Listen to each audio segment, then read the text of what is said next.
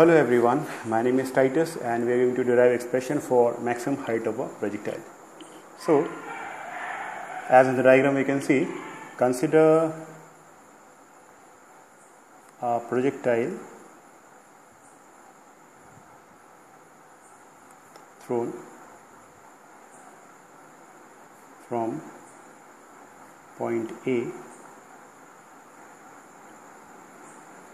such that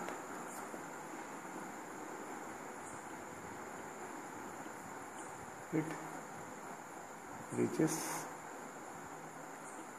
point B in time t, where time t is the time of flight. So let B the highest point we know and let that height be h. So we can say h is the highest point of the projectile. Highest point of the projectile. We also know that t is equal to u sine theta by g, which we have derived in the previous derivations.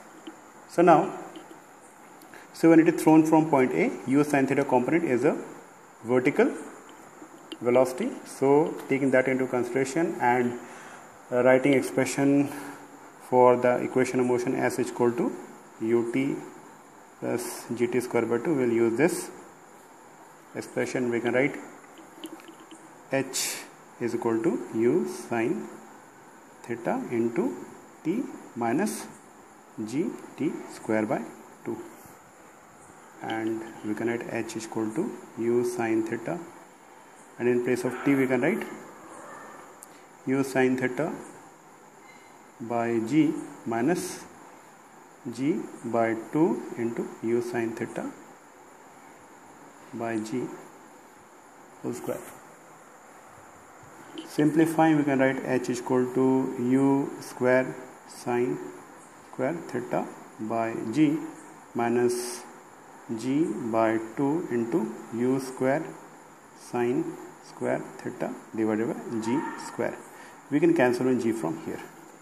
So it comes to u square sine square theta by g minus u square sine square theta by g 2g.